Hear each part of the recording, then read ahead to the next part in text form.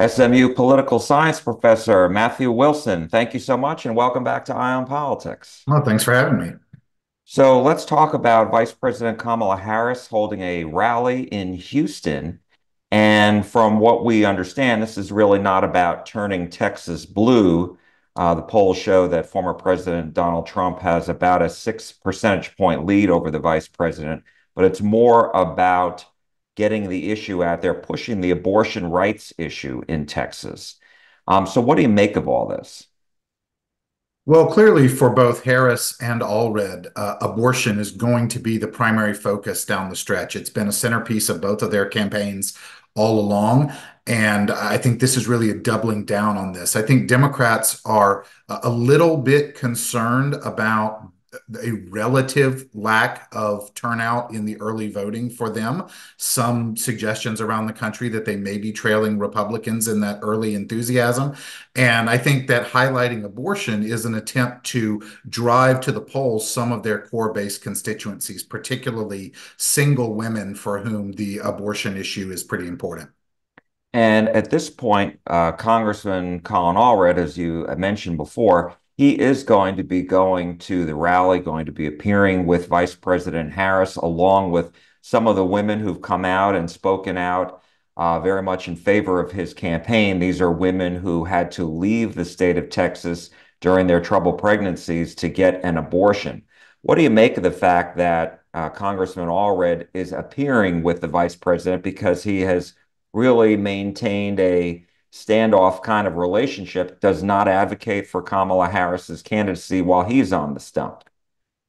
Yeah, it's very interesting because around the country, we're seeing a lot of Democrats in close Senate races in closely divided states avoid appearing with the vice president. That's what we're seeing in places like Michigan and Wisconsin and Pennsylvania and Ohio. So the decision by Allred to actually do a joint rally with Harris is a strategically notable one. Now, clearly, it's driven by issues, not by Harris herself, in the sense that if you look at Colin Allred's advertising, abortion is the primary issue that he's talking about. And so, given that that's the theme and focus of this rally, I think clearly he wants to associate himself with that and try to capitalize on that issue in the same way that Kamala Harris is doing. But given that Harris is highly likely to lose this state, it's an interesting strategic decision for him to have the visuals of appearing at a rally with Harris. And, it's likely something that Ted Cruz's campaign will stress down the stretch, trying to emphasize how much Allred and Harris are two peas in a pod. Which he has said. I mean, that seems to be the latest attack line that Senator Cruz came out with during their debate, basically telling Congressman Allred that he is Kamala Harris. And so, as far as the strategy here from the Allred campaign, how much do you think that they had to weigh that? In other words, they've been all in on the abortion issue, and certainly this is something they believe that can help them. But on the other hand, what are the potential dangers if that visual is going to be there now with the vice president and Congressman Allred? Yeah, it's a tough strategic decision. Clearly, he and his people have decided that they think they have more to gain by really stressing the abortion issue down the stretch than they have to lose by being visually associated with Kamala Harris. But it's likely strategically a close call, and I could have seen him tactically and strategically going either way on this. And do you think that the abortion issue is strong enough, especially with these women who have been out there and very vocal for over a year now? Do you think that's enough impetus for Allred to pull off an upset? I would be surprised if that were the case. I think that Ted Cruz remains the favorite in this race. And the way I think about it is this. I think most of us believe that Donald Trump is going to win Texas, as you mentioned earlier, probably by 5 or 6 points. That means that in order for Colin Allred to win, he has to convince 5 or 6% of the Texas electorate to vote for Donald Trump and Colin Allred. I'm just not sure who those people are. Who is that 5 to 6% of the Texas electorate that's going to split their ticket that way and vote Trump Allred? So I think that's why Allred faces an uphill battle. The only other way is to generate massive, unprecedented turnout from Democratic base constituencies. We're not really seeing evidence of that so far, but of course, we've got a good ways to go in early voting, and of course, we still have election day. I mean, the Democrats would have to really turn out like what, close to 70%, something So, really something high. like that, and then we're in a whole different political universe where even the presidential race, Trump could be in trouble in Texas in the presidential race, but I think that's kind of a far-fetched scenario. So let me ask you about the polling. We talked a little bit about it. And when it comes to Senator Cruz, there was a poll that came out last Friday from the Texas Politics Project that showed Cruz with a 7 percentage point lead, 51 to 44%. And then today, on this day that you and I are speaking on Wednesday, Emerson College came out with a poll showing this is only a 1 percentage point race, Cruz leading Allred 48 to 47%.